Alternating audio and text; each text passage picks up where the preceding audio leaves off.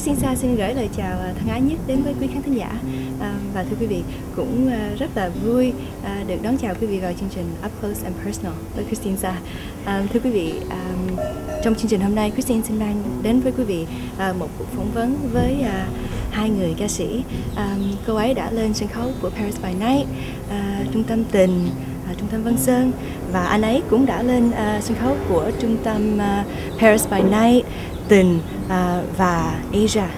Và thưa quý vị, hai người này rất là gần với Kristine vì đây là anh Tien Dũng và chị Tam Doan. Thì Kristine xin kính mời quý vị hãy theo dõi cuộc phỏng vấn của chúng tôi sau đây.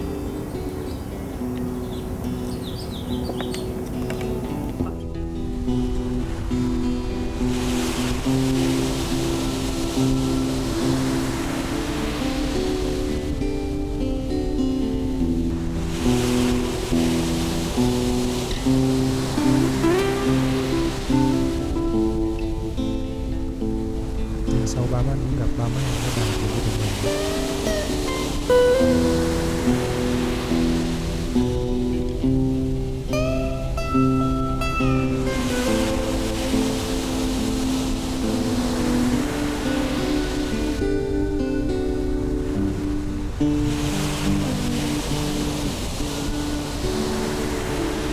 Em thấy sao?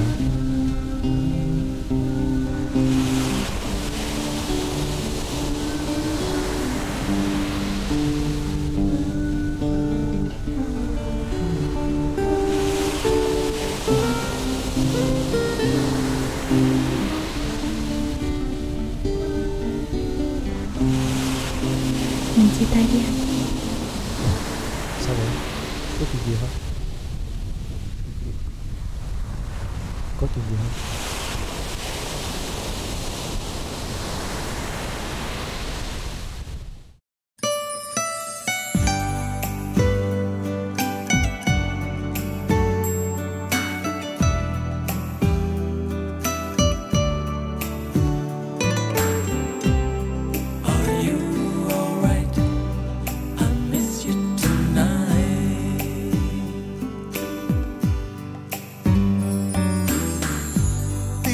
Đau nhói hay tin em về với ai.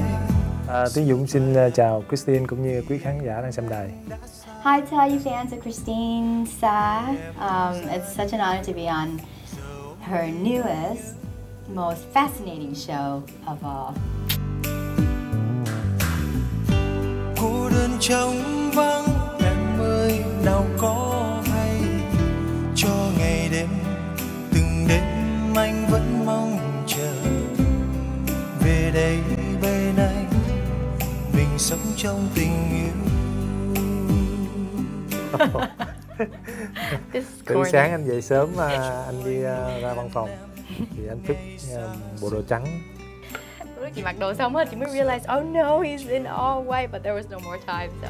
Oh yeah, con tim luôn thủy chung cho dù muôn khó khăn, và sẽ không bao giờ thay lòng, thề sẽ luôn cùng em sánh bước. Tien Dũng sinh tại tỉnh Quảng Ngãi, Việt Nam, và lớn lên ở Sài Gòn. Sau đó thì cũng như mọi người là đi học, tốt nghiệp trung học xong đi học đại học. Tien Dũng học Đại học Kiến trúc Sài Gòn năm 89 và tốt nghiệp năm 94. Sau đó đi làm cho một công ty xây dựng, và sau 5 năm thì qua Mỹ định cư. Qua đây thì cũng đầu tiên là cũng định sẽ đi học kiến trúc tiếp, nhưng mà qua đây khi mà làm một cái sự khảo sát với những người trong nghề kiến trúc cũng như là mọi người xung quanh thì thấy cái ngành kiến trúc bên này nó không như ở Việt Nam, tốn nhiều thời gian hơn nhưng mà lại không được thoải mái công việc như là ở Việt Nam. Cho nên Tien Dũng chuyển qua học một cái ngành khác là Graphic Design. Về nói chuyện đi hát thì là từ ở Việt Nam đã tham gia cái ban nhạc của trường Đại học Kiến trúc, có tên là ban nhạc Kiến Xanh.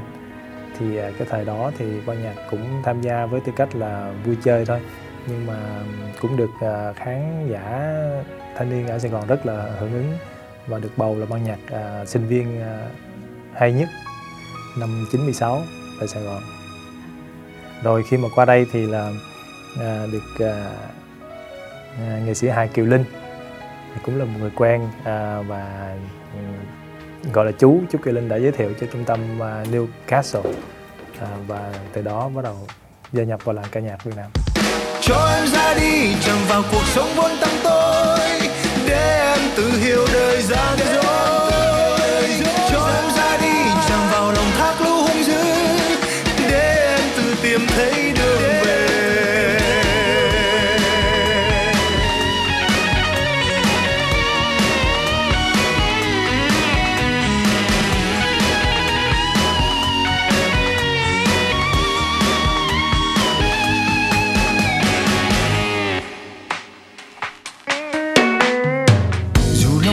Nhưng vẫn để em rời xa đi tìm đam mê với những giấc mơ trong tàn. Còn bao say đắm chưa trao hết mối tình ta, nhưng vẫn cho em bay xa kiếm cơn vui. Để cho em biết bao dối gian trong cuộc đời, để cho em hiểu rõ con người, để cho em thấy bao đắng cay trên dòng đời, để rồi em biết rằng anh yêu em, yêu rất nhiều.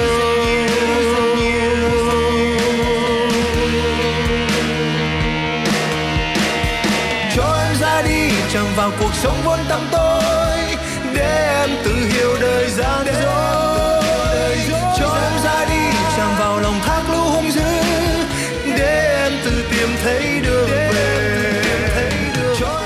Bài Cho Em Ra Đi là một sáng tác của một người nhạc sĩ trẻ, cũng là một người bạn thân của Tiến Dũng. Anh tên là Phạm Cải Tuấn, hiện đang định cư tại Vancouver, Canada.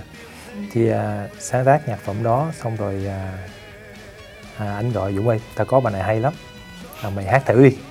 Thì Dũng nghe thấy hay và hát thử cái bài nhạc phẩm đó, và sau đó được trung tâm Hoa Biển chọn bài đó để quay thành MTV. Didn't he write that song for you, for a story?